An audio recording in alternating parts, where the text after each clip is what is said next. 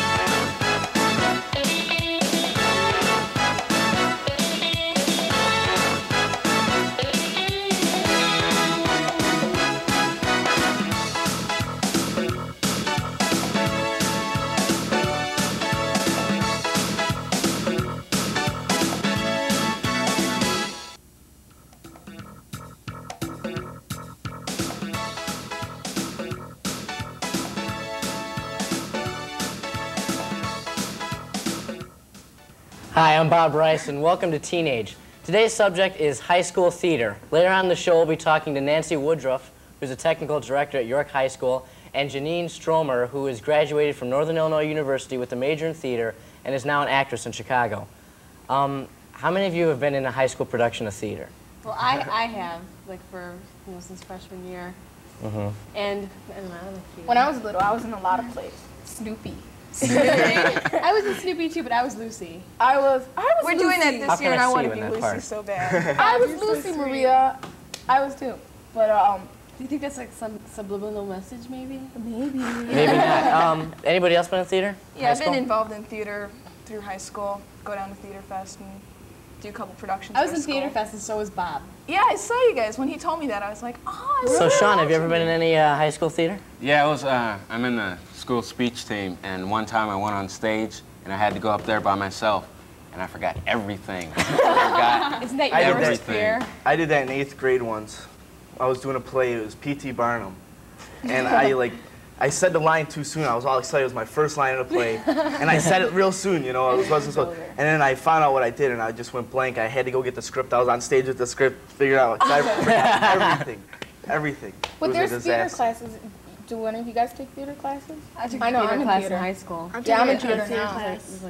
We don't have any theater Our school classes doesn't in even our have school. theater classes. Neither does Yeah, ours. our school is one class. But that's nothing. that's about it. I was at a 5-week course at Northwestern, though, this summer, and that was really cool.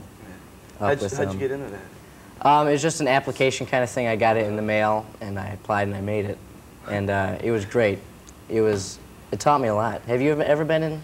No, I've been in plays and stuff, like in grammar school and stuff, but like my high school, they don't have any kind of theater. It's like vocational school, so it's more like, you know, like for jobs and college. Do you think theater in high school is really underrated? I mean, do you think we really need it a lot more, or are you kind of happy with the programs you have? I like the theater class, except when it comes to plays and trying out for plays. They use the same one over and over. No, usually the teachers are favorites to some students. Yeah. So why bother trying out for it, you know? They have it predestined part for the person, and that, I mean, you have that almost everywhere you go. You're not going to get, I mean, they have that in plays that you try out for, like in Chicago. They know the people, they've worked with them before, and maybe you have to be really good in order to like establish yourself. You know, that's what I think. It's a nice. And then if you get one part, and you're good in that one part, then they'll just stereotype you and keep putting you in those. It's a it's a stereotypical character. Definitely. The what words? Good vocabulary. Really. Well, what kind of characters have you been like stereotyped as? I always get the characters who I classify them as promiscuous, I guess. I always play the bad girl. Me too. Always the bad girl, and they say, "Oh, because it's your dark hair," and I'm like, "Well, is that fair to me?" I wanted the bad girl. I like to play the leading lady, the good girl for once. No, wait a minute. I played in a play. I played a Catholic schoolgirl. No. You? Like John Lennon in a play called The Ground Zero Club. It was like as the world's about to end, and I played the Catholic schoolgirl in it. Now tell me, you guys are playing the bad girls? I love this. I usually they always put me in either like the real funny characters or the snotty ones.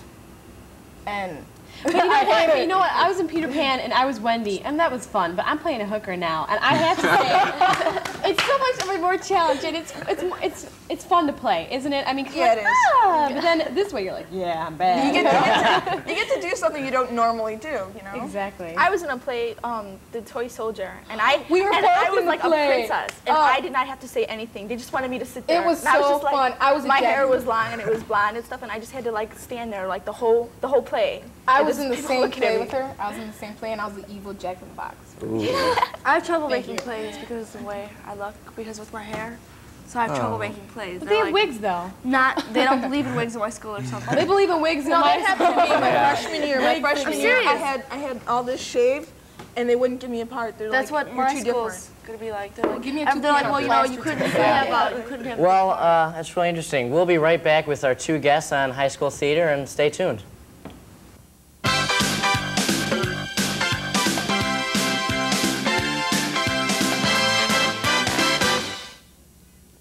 You were the first in this family to get into college. I'm so proud of you. I can't go, can I? I just can't afford to send you. I didn't mean to let you down. I understand. Maybe next year. Maybe. Hard-working students deserve a chance. Please, support the United Negro College Fund. A mind is a terrible thing to waste. Starting a new relationship is pretty scary. It's hard to discuss something personal. But now, with the threat of AIDS... First of all, going out with someone does not mean you have to go to bed with them. Take the time to get to know each other. And if the time is right for sex, well, remember, he's worried about it too, so talk about protection. Just be honest. Tell him you don't want to take chances.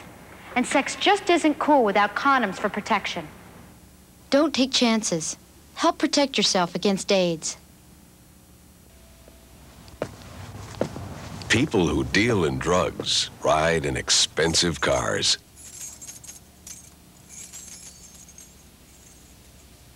The same can be said about people who use drugs.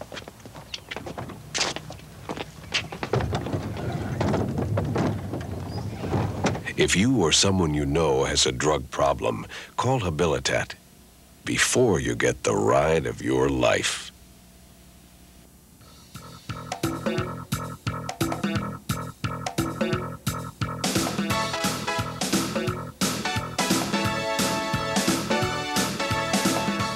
Hi, welcome back to Teenage. Today's subject is high school theater. In studio, we have with us Nancy Woodruff, who is the technical director at York High School, and Janine Stromer, who is just graduated from Northern Illinois University with a degree in theater, and is now working on getting in shows in Chicago. Right. Janine, how did you start? What was your first acting experience? My very first one, I think, was in 4th grade.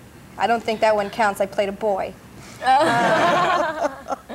My first real role in high school was Lucy in You're a Good Man, Charlie Brown. And I know a couple of you had talked about that. And then from then on, it just kept going. It got good after that. After I stopped playing boys, it was okay. Did you ever act before you went into teaching or instructing acting? For me? Yeah. Yes, I did. In high Yes, school? I acted in high school, I acted in college, even though I knew that the aspect of theater I really wanted to major in was tech. I like being on stage, it's fun, I enjoyed it. Did you have that dream like you wanted to make it? I already knew that there were lots of jobs in tech theater and that I would be able to make a living doing that. And so I really never spent any time thinking about seriously that I wanted to act. Really? Mm-hmm. What about you? Did you want to make it? I mean, do you still? Like... I don't think, Did you want I think to make it? making it is a very loose kind of term. You know, what do you consider making it? Mm-hmm. I'm not going to be the next Glenn Close. You know, I'm making it very realistic for myself, saying that if I can make a living working and doing what you like, doing what I like, then that's good. Even if I have to work another job, because that's being very realistic. You know, unless you can make a good living doing commercials, which is good, or TV, you know, and getting there is the problem. You know, once you get there, then you're okay. But getting there is a long, tough struggle. So if I could actually make a living, even if it's with another job, then I'd be okay. That's making it for me. That other job, we hear of struggling actors and actresses having this waitress job. What is some of the weird jobs that you've ever had?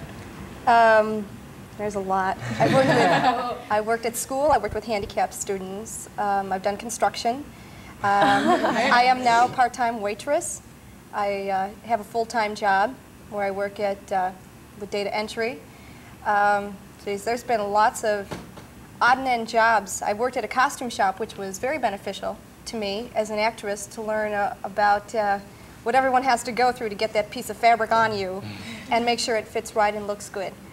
There's I don't know, there's just a lot of different things that you find yourself involved with when you're Because trying to do auditions that. that you have to do, aren't they like in the morning or in the... Depends. Depends. Depends on I know where... for commercials, they're usually in the morning. Daytime.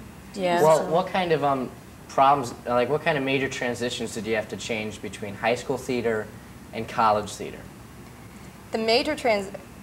What was the big difference between The big difference was, and I think we were talking about this earlier, was that there's a lot more opportunity for a person in college theater because it's not just your major productions.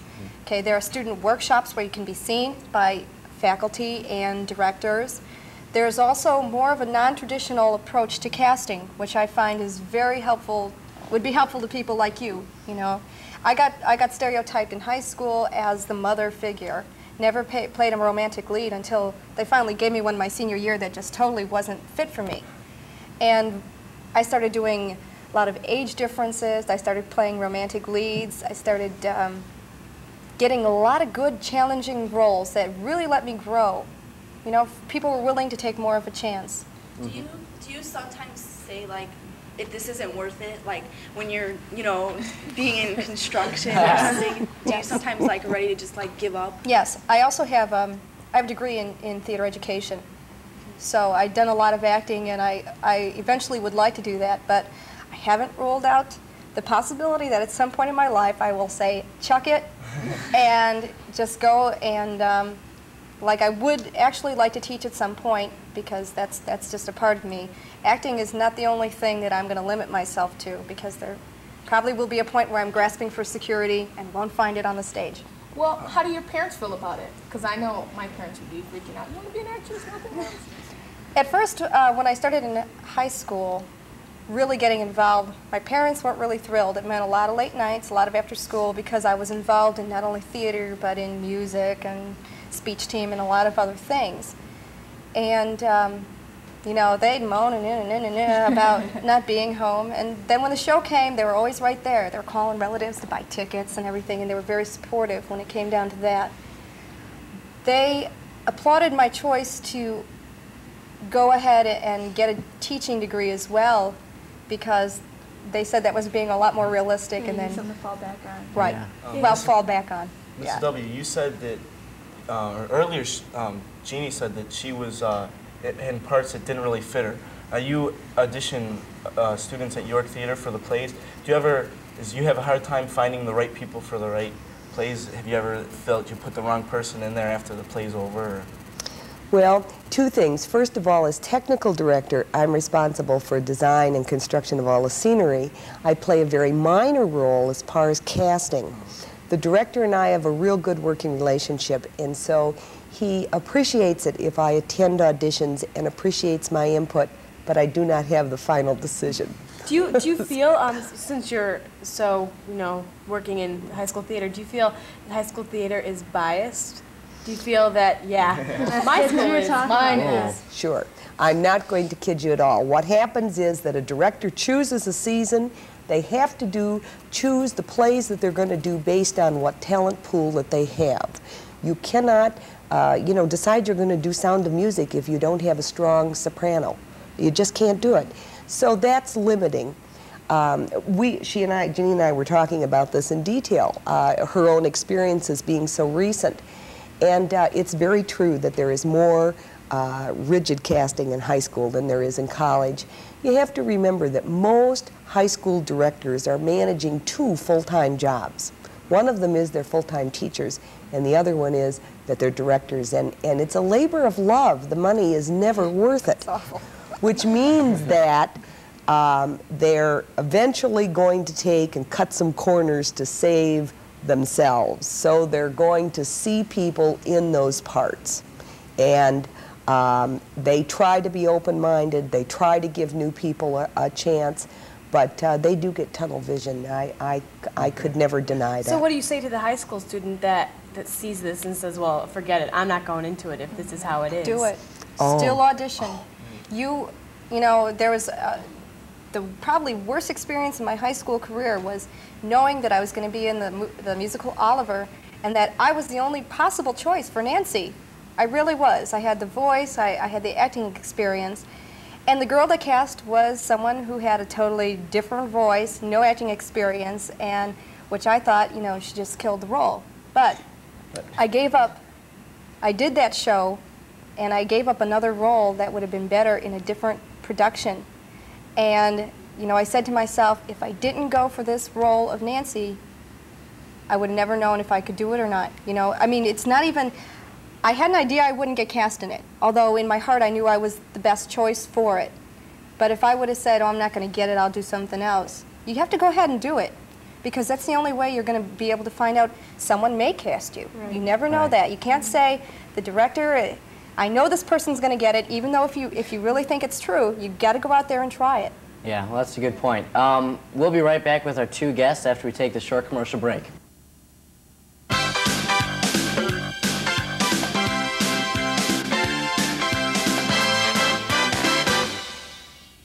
Holy stereo, listen to this. There is only one man who can help me. Batman? Batman. Batman? Holy complications. Batman! Holy missing relatives. Batman! Holy co-creeps. Batman! Holy, here we go again, Batman. I'm afraid you're right, old chap. Very good. Holy tartars. What's that supposed to mean? That's what we'd all like to know. Batman on the Family Channel.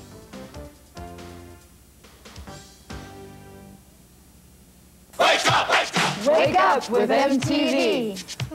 Wake up! Wake up! What's happening? Is Eddie Money?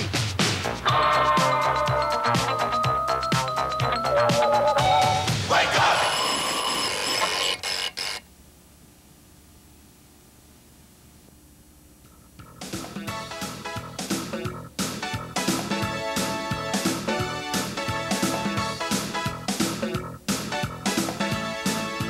Hi, welcome back to Teenage, where we're continuing our talk about high school theater.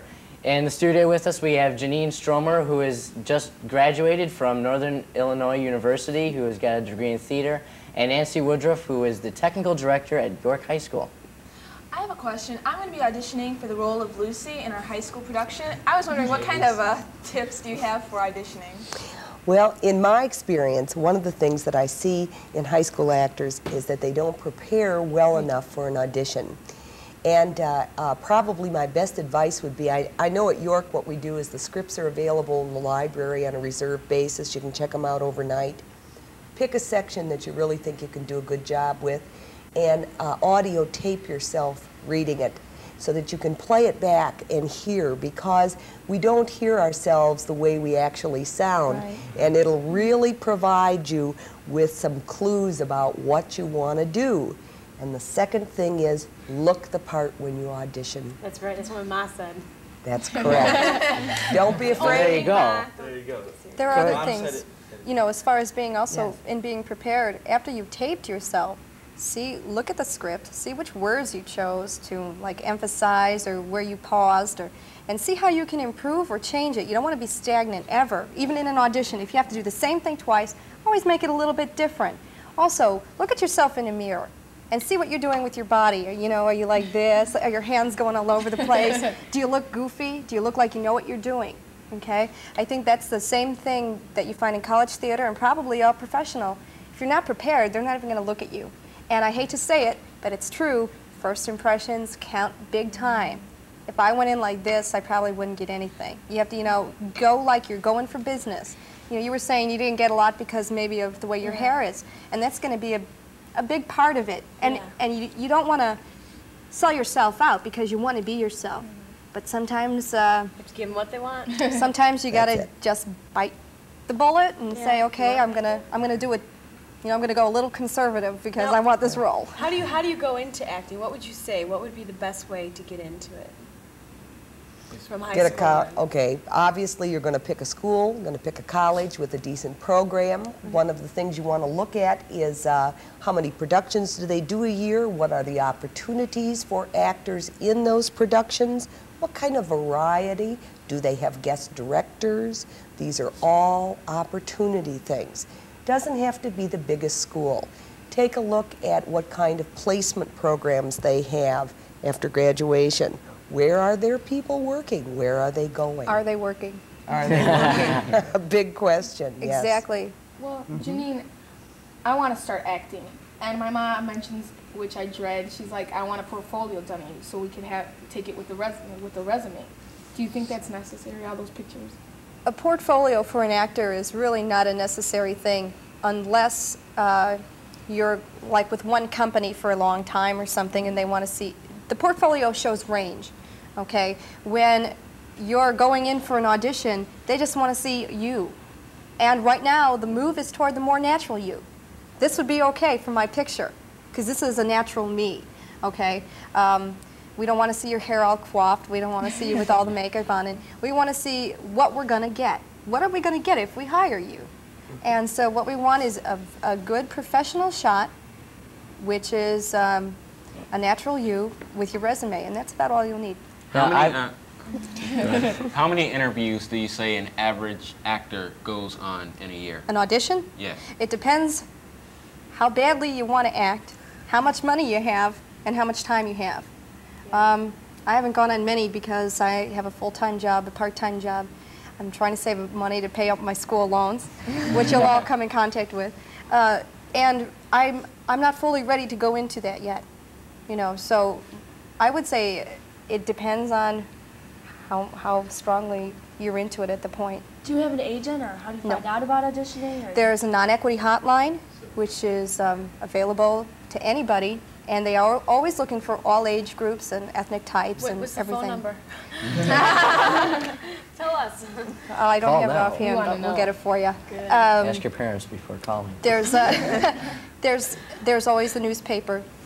They're listed, okay? There's community theaters. Please get involved in community theater, because every time you get on stage, it's another experience for you. Like, even if you have a role that you don't think you're good in or you're fit for, okay? Go ahead and just do it.